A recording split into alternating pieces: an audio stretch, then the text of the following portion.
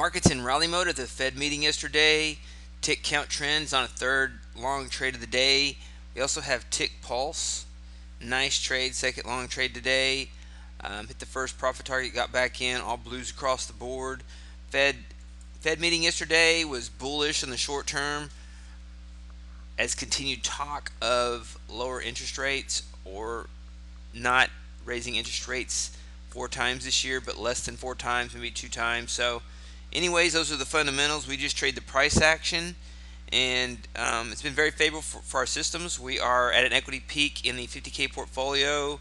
We have to ask ourselves, though, which one is lying, because bonds and stocks are up today, and this was a rally back to break even on the year. So we'll see. The bulls could get carried away and keep taking this higher to new highs, or it could just be a rally back to break even and then roll over again. I don't know. I anticipated the move higher up until about this point, but at this point I don't know. I don't know what the long-term move is, and that's why I'm glad we have the strategies. These are the strategies that we recommend because they're calling the moves, and that's the latest tick pulse, tick count trend, 50K portfolio.